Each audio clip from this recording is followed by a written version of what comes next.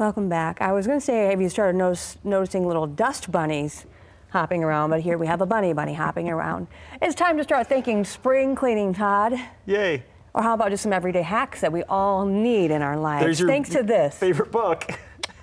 Household Hints. This is our book that we turn to. So many handy dandy, semi-ridiculous things are in here, but Yes. I like to give them a try. We did this a couple weeks ago. We had fun with this. Yeah, we did. So you have stuffed animals at your house, right? Plenty, lots. Okay, so this one is, you know, it's on the verge of getting to the point where it's a little bit rough. Yeah. So what you do for old stuffed animals, the hack is right there.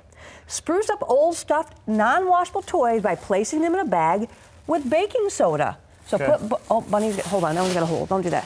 That one's got a hole in it? That would have been a disaster. That would have been a disaster. Okay. Look, I have another one. Okay, wow. So that one's got a hole too. Funny. Anyway, what you do, and then you would dump a whole bunch of baking soda in there, tie it shut, and then shake it, and the baking soda is going to work off some of the grimy ickiness, and it's going to kind of freshen it up a little bit. Okay. Baking soda in a bag with your stuffed animals. Baking soda in a bag with your stuffed animals. And that works. That freshens them up. I guess so. Okay. The book said it does. Yes, All right, so I always say that I bring my cats to work because we have 2 cats, and cats, as you know, you're not a fan, they shed. Awful. Pet hair everywhere. Pet hair everywhere. Hack number 701. To remove pet hair from furniture and pillows, dampen a sponge with a solution of warm water and glycerin. Glycerin? Or just use water. Okay. Squeeze the sponge thoroughly. Okay, I have a sponge. Okay, you do. I got a sponge right here, a little bit of water. We're going to take off the excess because you don't want to get your furniture. Right, and I see this pillow is hairy.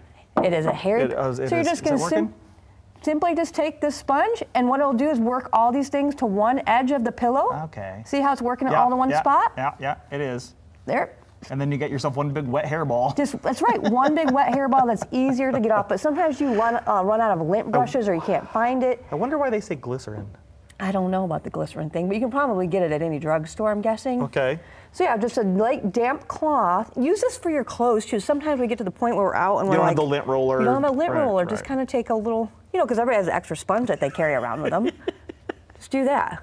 So are you impressed by this? I'm so impressed. Just a light. You know, I'm buying birthday gifts, and I want to get the tag off the birthday gift. So annoying. And I can't because and that Goo Gone or whatever is such a strong smell, and it's just like something. oily. It's expensive sometimes. It's not something we always have. You have a hack on how to get like tags off stuff. Everybody seems to have hairspray at their house, right? So hairspray works? So maybe I wouldn't use my really good hairspray that I brought here today, but let's say like right here. So I want to take this sticker off. Oh no! Yep. And I left some behind. Yeah, that always happens. You start pulling on it, and then. So granted, because this is a food item, I wouldn't spray the hairspray directly on this, but this is more if you're going to like a thrift store. I buy a lot of like vases and that sort of thing, and you have that. You see on the bottom. They stick it right on the in the worst spot. Right. So what you do, like let's say we take our little handy dandy little sponge that we happen to have, spray it with a little bit of hairspray, and then go over the spot where that was, and the hairspray eats it. Will eat that little sticky stuff the glue right off of there. So don't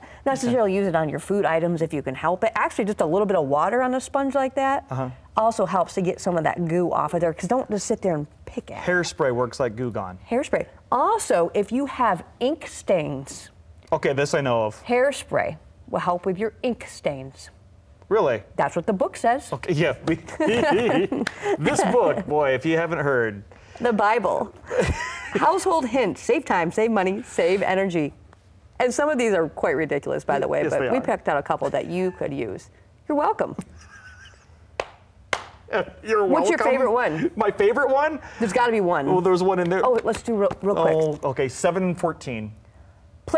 Wait, 714? Yeah, He's going to number 7. They're numbered, aren't they? They are numbered. Okay, Hold the so pressure. what's 714? Cover scratches on brown or cherry mahogany with old iodine, which is turned brown. For red mahogany, use new iodine. And for maple, try diluting iodine and denatured alcohol half and half. Bingo. Got to get that iodine. Iodine. We'll be right back.